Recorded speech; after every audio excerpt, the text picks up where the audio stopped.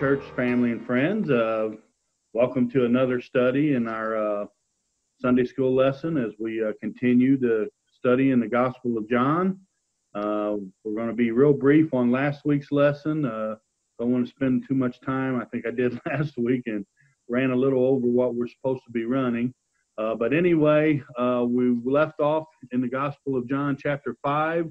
Verse 30, and just again to real briefly cover what we had last week, we saw where Jesus, he made the claim to be God's son. You know, it was to the religious leaders, you know, they were searching for him. We saw the week before where he had healed the impotent man who had been laying at the pool of Bethesda for 38 years, or had showed up for 38 years, or where he was in this condition at least for 38 years. And, you know, Jesus healed him on the Sabbath day, and the man didn't even know who it was that healed him. And they saw that he was carrying his bed, which Jesus told him to take up his bed and walk and carry his bed. And they wanted to know why he was doing something like this, because it was breaking one of their religious laws that they had made up, man's laws, over 600 of them that they added to the Mosaic laws. And, you know, he went back, and the Lord found him and told him not to sin again unless something worse happened to him, exposing him about his condition being caused by sin, and which isn't always the case, but in this case it was. And then he went back and he told the religious leaders who it was that healed him, and because they were angry that the man told him that he didn't know the name of the guy, but he was the one that told him to pick up his bed. So now they wanted this man punished, and of course now they know it's Jesus.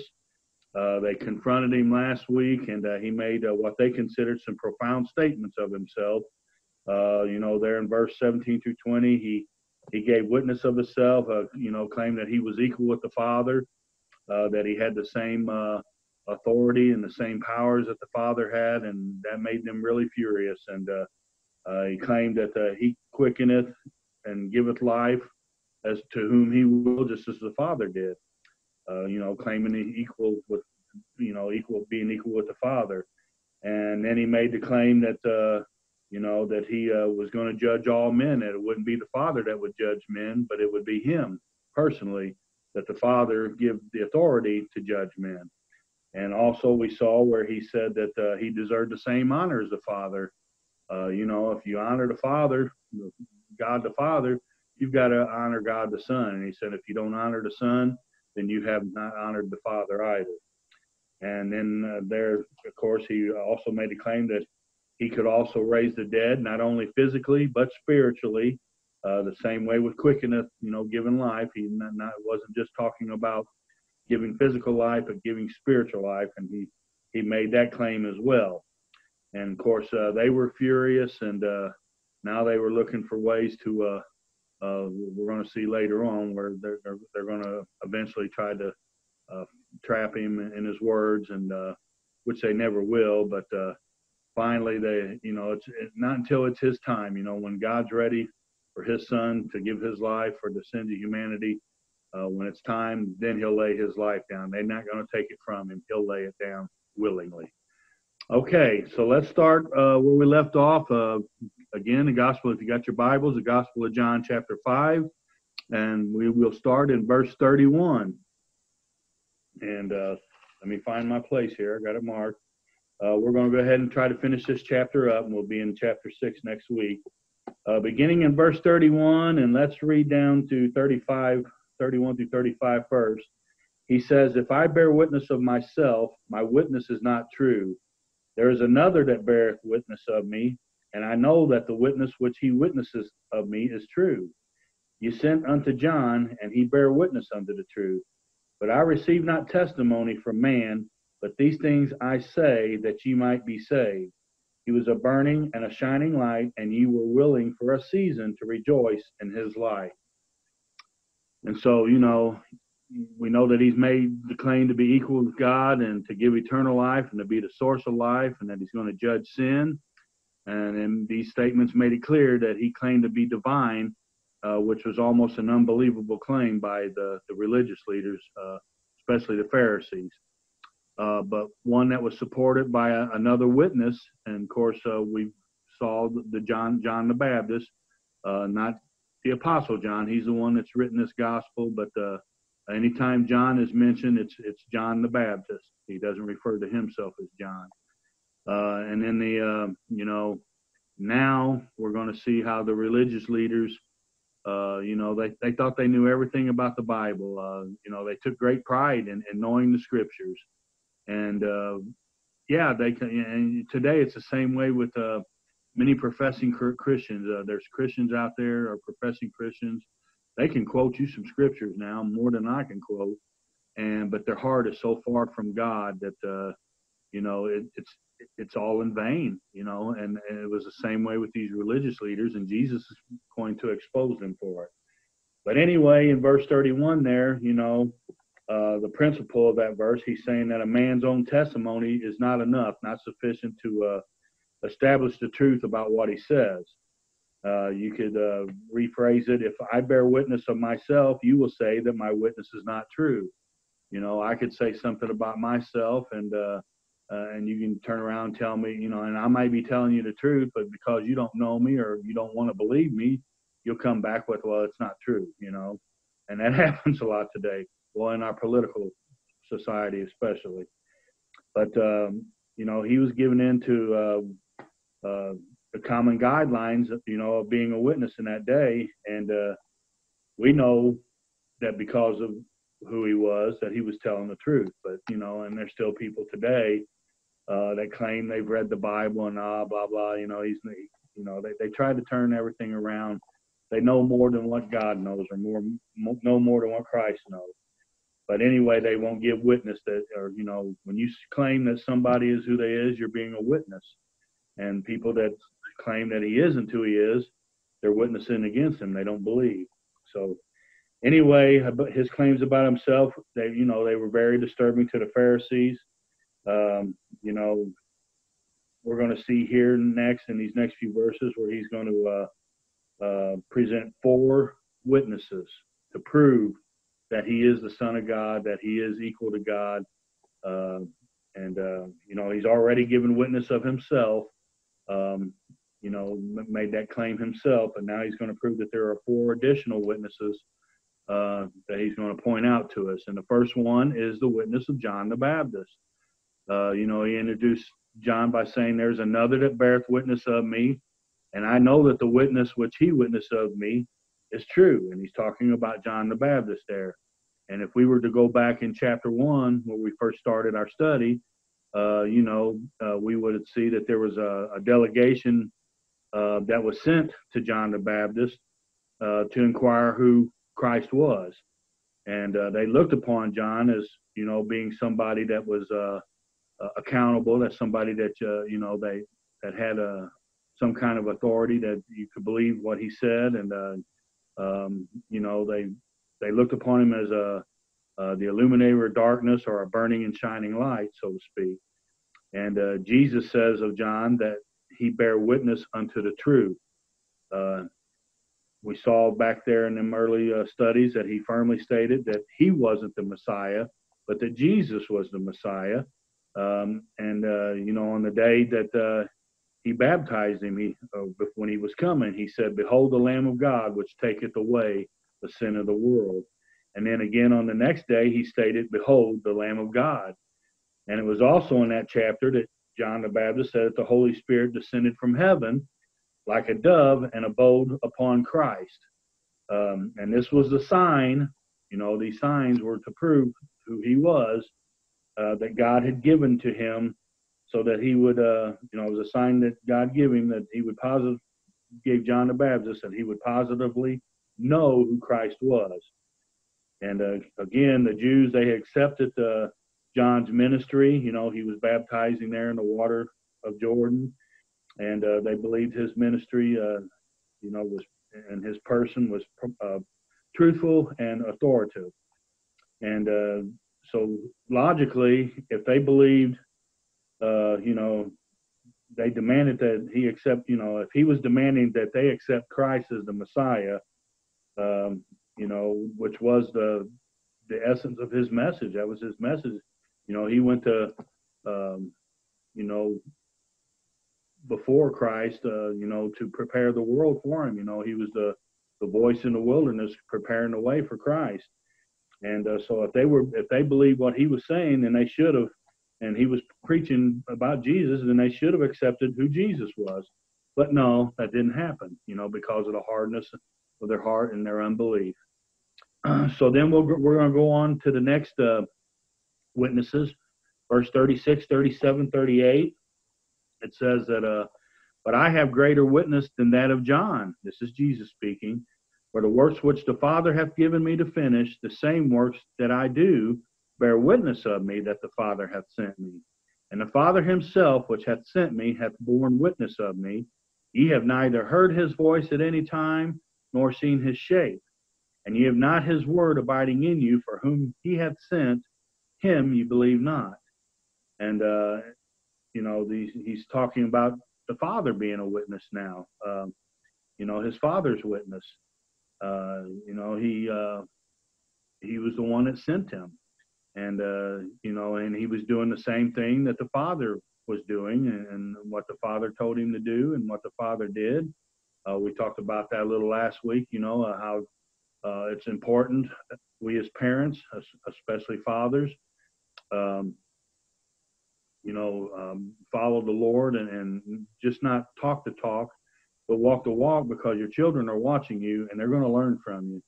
And it's not do as I say, but do as I do, but it's both, don't do as I do, but do as I say is what I meant to say.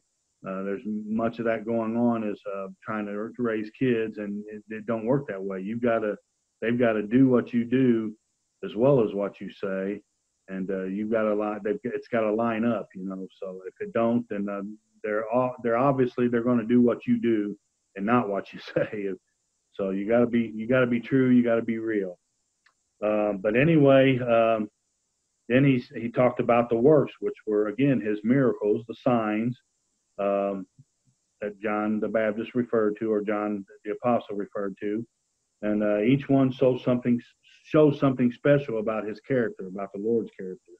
And of course, we know that there were more than 30 miracles performed that are listed in all the Gospels that he performed during his earthly ministry. And of course, John only chose the 7. And we've already witnessed a couple of those where he, turned the water to wine at the wedding in Cana. And he healed the nobleman's son.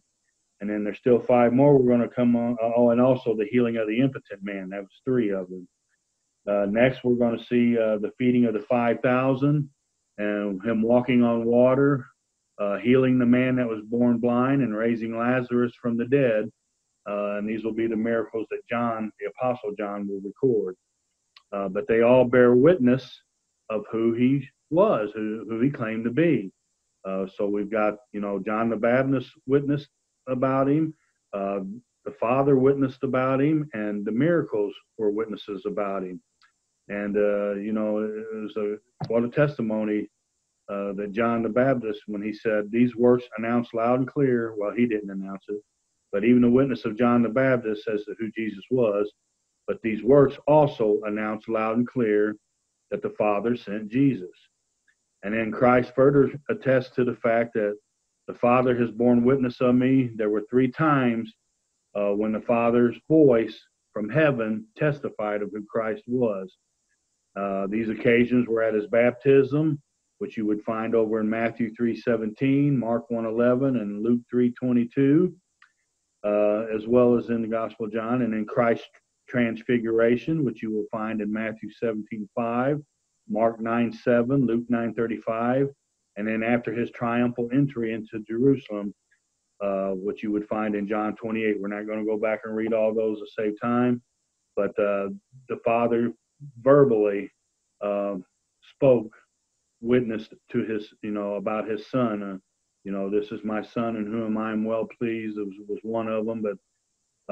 But if you were an unbeliever, as these Pharisees were, because they already had their mindset that this isn't him, this isn't the Messiah, people are being tricked.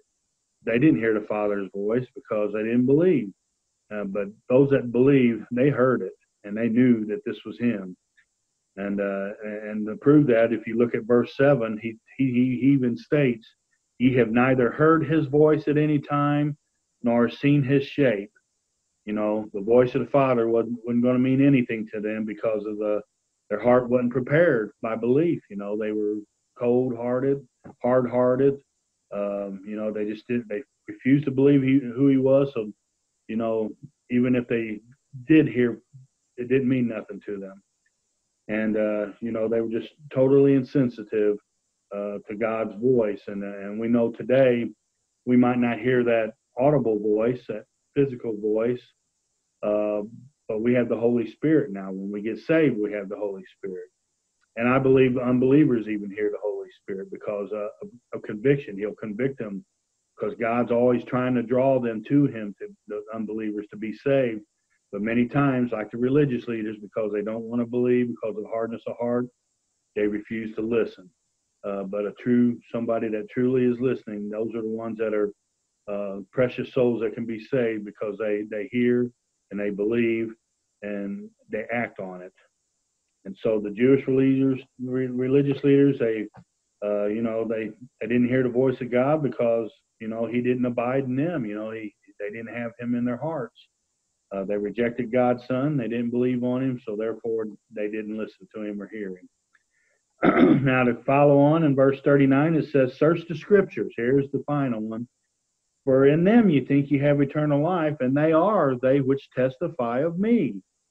And ye will not come to me that ye might have life. I receive not honor from men, but I know you that ye have not the love of God in you. I am come in my Father's name, and ye receive me not. If another shall come in his own name, him you will receive. How can you believe which receive honor one of another, and seek not the honor that cometh from God only? Do not think that I will accuse you to the Father. There is one that accuseth you, even Moses, in whom ye trust. For had you believed Moses, you would have believed me, for he wrote of me. But if you believe not his writings, how shall you believe my words?" So we see here that the fourth thing, you know, we had John the Baptist, we had his works, and we had the Father, and now the Scriptures testified, witnessed of him. And he challenged, you know, the religious leaders. He, you know, search the Scriptures. You know, you don't believe me? Search the Scriptures. And, you know, that's, you know, we have to be tasteful and tactful about how we witness, but sometimes we have to tell people, look, read the Bible yourself, search the Scriptures, pray, you know, have God open your heart and open your mind and your eyes to his word. But that's where you'll find the truth. There's nothing, everything in this word of God, in this book of the Bible, is truthful. There's not a lie in there except for individuals that God testified himself of that would lie. But God will never lie, and neither can Christ, because he is, you know, God the Father, God the Son, God the Holy Ghost, 3 in 1, and they'll never lie to us. So anyway, you know, his hearers, the religious leaders, they use Scripture to support their system of religious beliefs or legalistic beliefs. And, you know, his contention with that, the Old Testament Scriptures, that's all they had at this time. But the Old Testament Scriptures, he says, testify of me.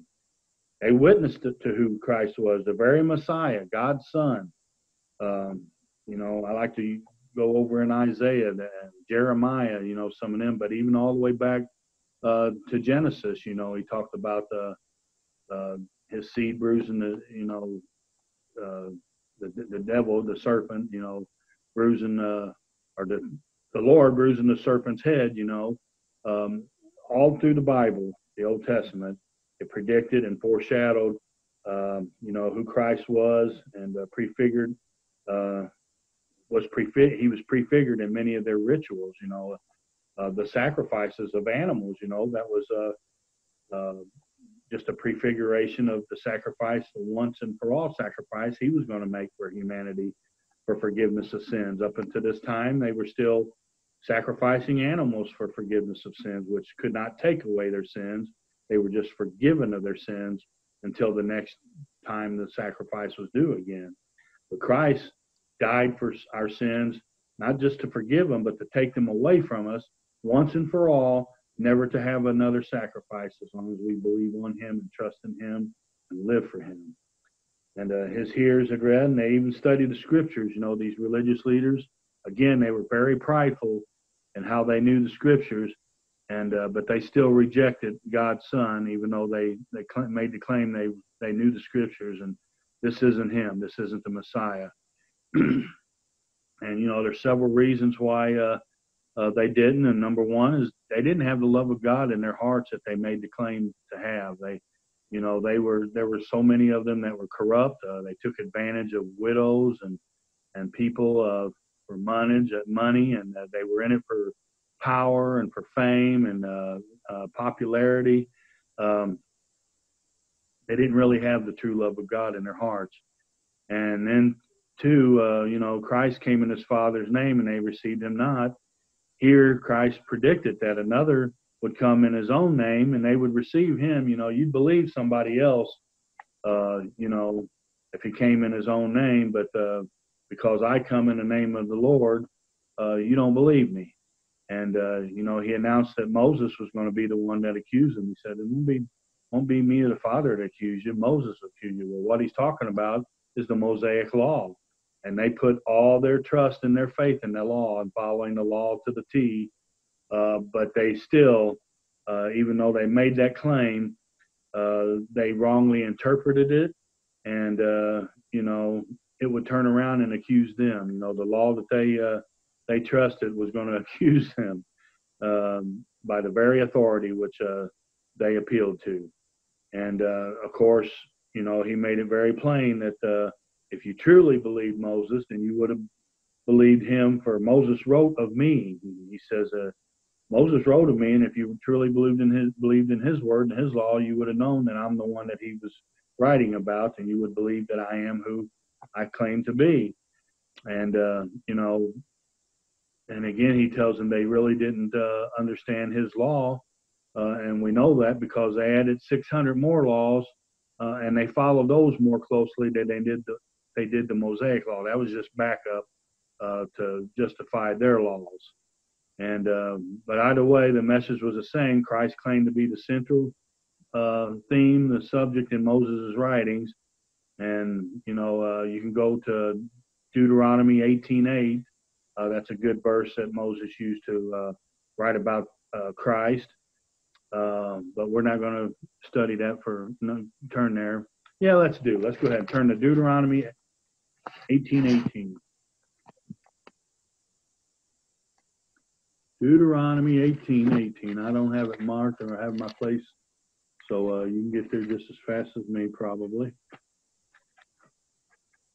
All right, Deuteronomy 18:18, and this is Moses speaking. Well, it's actually God, but Moses was writing the law for God. And he says, I will raise them up a prophet from among their brethren, like unto thee. He's talking, God talking to Moses. And will put my words in his mouth, and he shall speak unto them all that I shall command him. And that was God telling Moses, you know, I'm going to raise up another prophet like you from among your brethren, you know, from among the Jewish nation, and just like him. And he's going to put words in his mouth to speak, just like he put words in Moses' mouth to, you know, to speak to the people, the nation of Israel. But you know, they refused to believe, and I just lost my place. Okay, let me find it. Here we go. And so they didn't rightly understand or accept what Moses read about the Messiah, because if they did, they would know that he was who he claimed to be. And, you know, and he tells them, if you don't believe Moses, how can you believe me? You know, because of their willful rejection, and it was deliberate, it wasn't accidental. Was not of ignorance. They just willingly refused to believe it because they took more pride in what they knew than what even the law itself stated. But they rejected the written word through Moses, and so because of that, they were presently rejecting the living word, which was Jesus, and whose presence they stood right in his presence, and, you know, did not believe him. Pretty sad. But we've got people the same way today. They've got God's written word. They've got loved ones that are witnesses. They've seen the changed lives, and still they refuse to believe in a living Savior, or that Jesus is Savior. They might believe in God or say they believe in God, but they really don't, because if you believe in God, then you will believe in Jesus. So anyway, the real heart of this judgment is that the Jews didn't really believe the Mosaic message. I believe we might have finished the scriptures there. Yeah. So that's where we're going to leave off. We'll start chapter 6 next week. But, again, these religious leaders, they knew what the Bible said, but they failed to apply it to their lives.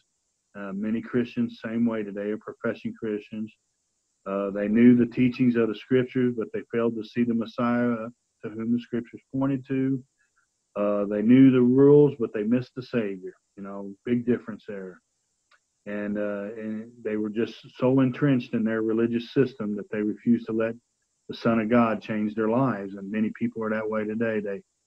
They're stuck in their old ways, and even in church, people are stuck in their own ways, and they refuse to let God change them or help them to grow. They never grow on their faith, and they never bear fruit because of that.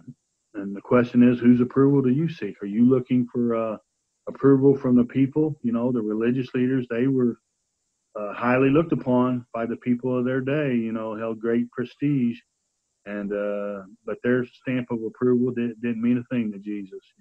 He saw right through them. And the only thing we should be concerned about is God's approval. It's a good principle for us to follow.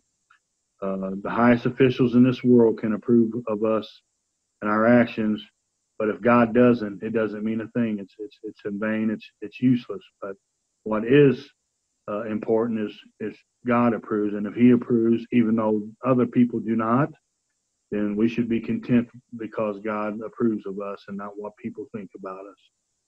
Okay, I hope you got something from this lesson. We'll be starting chapter 6 next week. We're going to see another miracle. He's going to feed the 5,000. So we're back in our services again. We had a couple weeks lull because of COVID. It finally hit our church family, including our pastor and several others and that are on the mend. Well, our pastor is healed, and a couple others are on the mend. Now Brother Herb and Doris have been confirmed positive. I don't know how bad it is, but pray for them because they're not healthy. And this is I know Brother Herb's ready to meet the Lord, but still, we love him, and we'd love to continue worshiping with him. But you pray for him and Sister Doris, and we're going to start services again Sunday morning, and look forward to seeing you there and hearing from our pastor what God's given to him. God bless you. Let's close in prayer, and we'll see you in church. Father in heaven, what a joy it is to know that your Son, Lord, many witnesses testified who he was. Not only John the Baptist, but those who were in his presence that believed. We know there are many that didn't believe, and it's still that way today. We know the Father witnesses for him, and that the Scriptures testify of him. And Lord, I can personally testify myself that Jesus Christ is Lord and Savior. He saved me, dear God. He's changed my heart and my life. I'm not perfect. I still make mistakes. But Lord, I just thank you for a Savior. Oh, what a Savior who takes away the sins of the world. The precious Lamb of God who shed his life on that cross at Calvary, his precious blood, laid his life down, was buried, and arose again for our justification. Lord, he gives us life physically. He gives us life spiritually, just as you do. And we're praying for a great service in your house Sunday morning, Lord, that we'll see visitors that maybe don't know Christ. We've sent many visitors our way recently, and there have been people saved. And Lord, we're just praying for others to be saved. We all have lost loved ones. I know I do, that I pray for daily. And Lord, we just pray for the Holy Spirit's conviction upon them, that they have no peace, Lord, that until they realize without Christ they have no hope, and that they would turn from that sin, a sinful life, and receive him into their heart to be Lord and Savior. Just anoint our pastor, use him in a mighty way. We pray for those that need your touch, Lord, especially Brother Herb, Sister Doris, and I know Dorothy and Butch Bishop and maybe others, Brother John, Brother Gary and Sister Sharon Parker. We know those for sure have been exposed and are sick. And just pray for your touch upon their bodies. Lord, just give us a great day in your house as we come into worship, Lord. You're worthy of our worship. We love you. We can do nothing without you. And we just praise you and thank you for all that you've done and all that you're going to do as we continue to serve you, Lord, at Gospel Light Church. Just bless us. And Lord, may we win the lost to Christ in your name, for it's in Jesus' name we pray. Amen. God bless you. Look forward to seeing you in church. Have a great day. Bye-bye.